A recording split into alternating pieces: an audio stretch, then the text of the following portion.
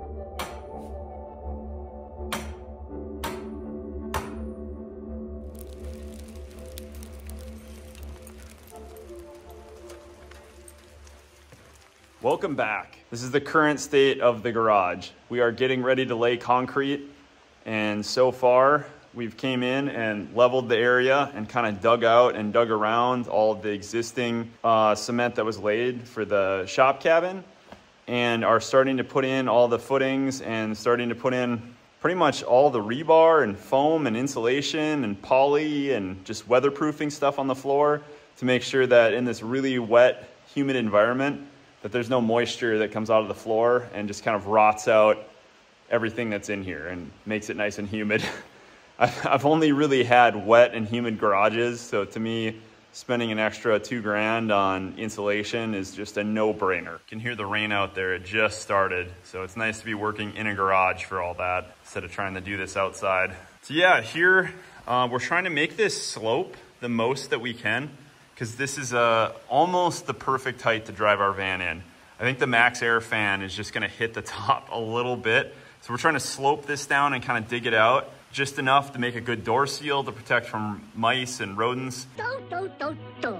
But also, so there's enough slope there to drive the van in without hitting it coming in the door. And then right over here, you can kind of see the poly, which is just 5 millimeters of plastic laid down on the floor. Once it was leveled, we just have foam on top of that. And this is 2-inch high density foam. We're gonna be doing the whole floor in that. And then over here, you can see we already got this pretty much set up to pour concrete. Got the rebar in place, got all this taken off and cleaned. There was a bunch of mice and debris that had gotten behind this back layer. So all that's been taken off and addressed. So this is gonna be the first part that we pour, and this just is the empty space that lines up to kind of the shop cabin there to give us a clean edge. The back half of the shop is all gonna be flat except for this part by the door. The front is gonna have a drain right in the middle, and it's all gonna slope inward toward that drain. And then we're gonna have that drain go outside and just have a big hole with rock in it. So I'll show you that process once we get to it. With that said, let's get to work. I just gotta lay down some more insulation and cover this entire floor.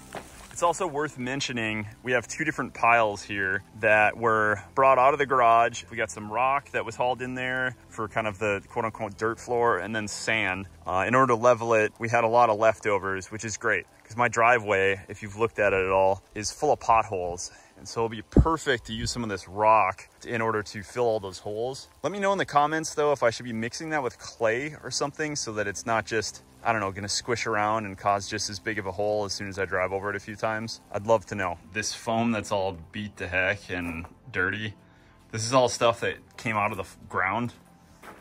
So it was pretty much where this stuff here on the right is anyway. And it kind of went all the way around, and it's like a frost barrier to protect that building when this freezes, and that's being insulated and heated during the winter. I'm trying to reuse as much of it as I can because it is exactly the same foam that I bought, and it's all gonna get buried in the concrete. So it doesn't really matter if it looks beat up, it still has the same R value and insulating properties. So that's where you see me over in the corner here, just kind of scavenging and using these, because I'd much rather do that than just cut an entire sheet. I'd rather either return one of the sheets that I don't use or try to use it for some other project. There we go. It's all laid down. I think pretty painless process. Some of these angles over here got a little bit weird because I was trying to save on foam, but that's kind of it. So let's move on to the next step.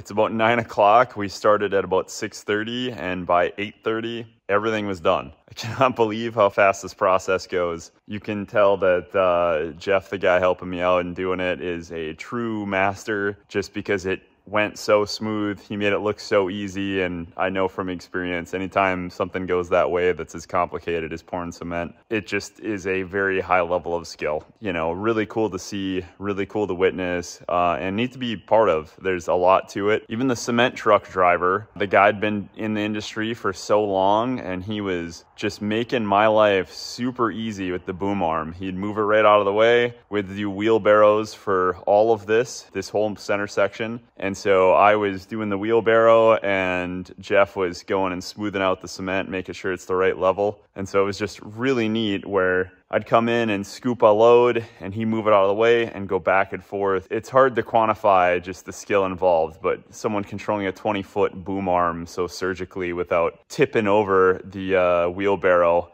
and doing all sorts of stuff, getting in your way, hitting you. I mean, just made it very, very simple. And we got a really good rhythm going and busted it out in a really short amount of time. I mean, all in all, it was about an hour and a half of wheelbarrowing.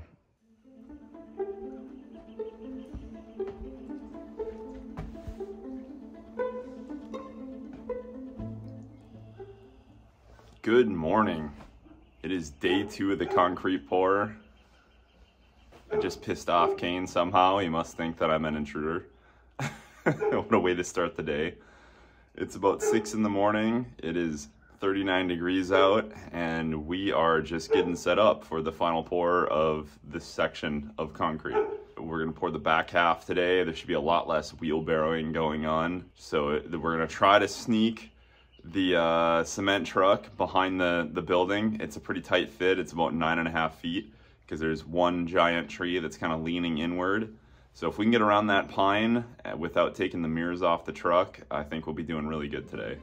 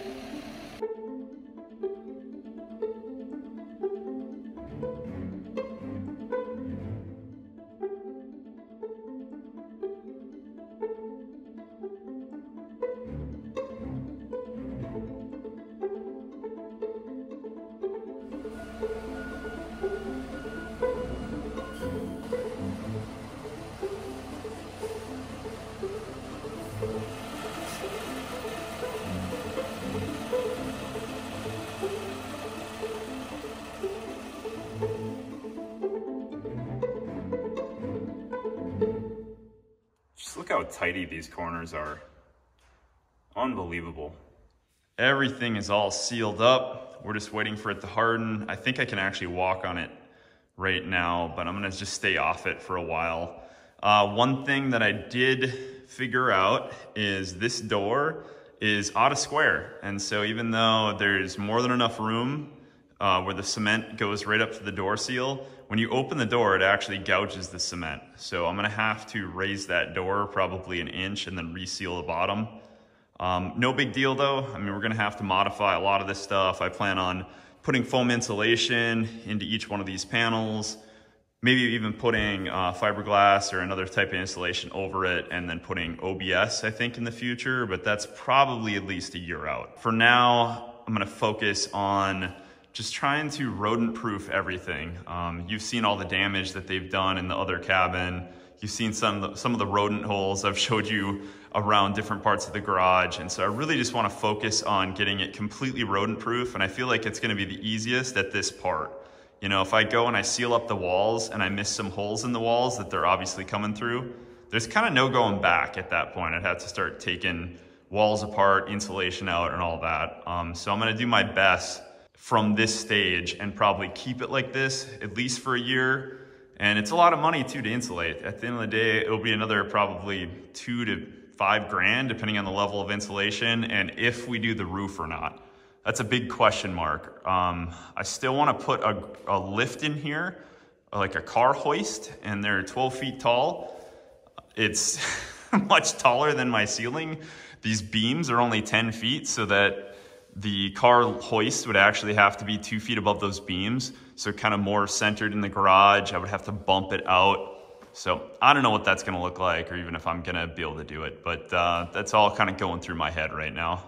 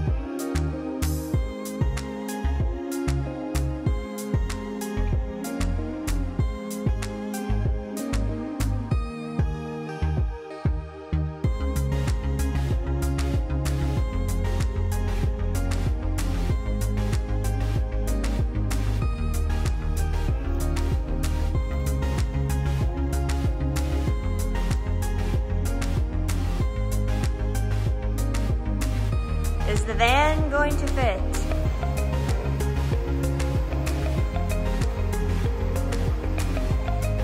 Yeah, you're good.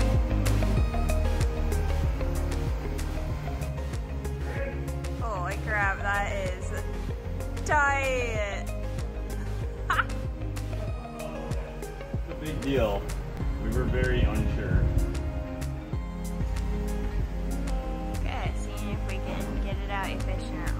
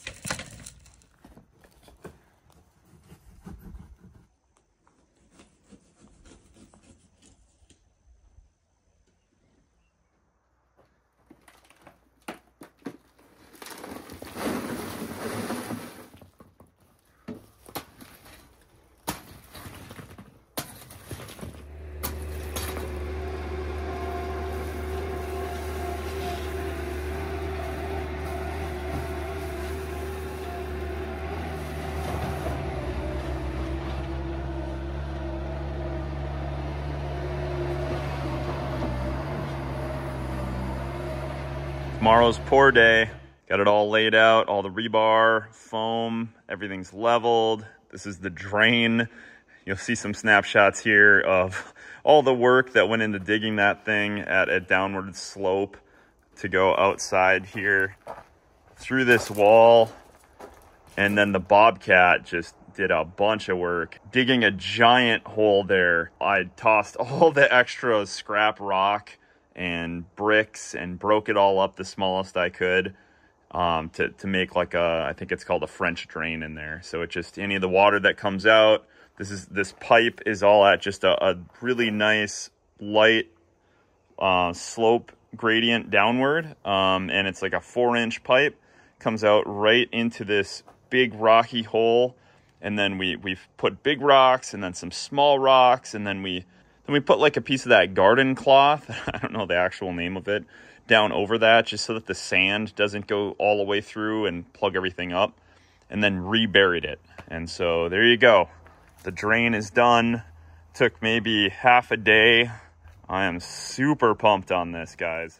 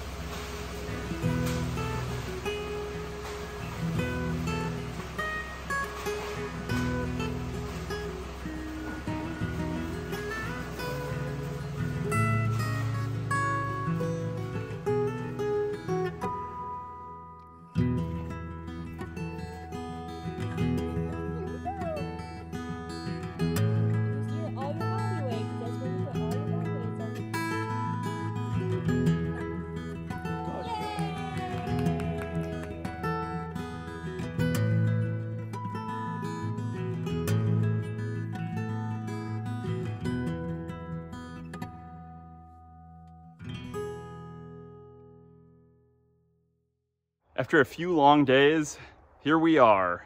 The shop is totally finished. My dream is realized.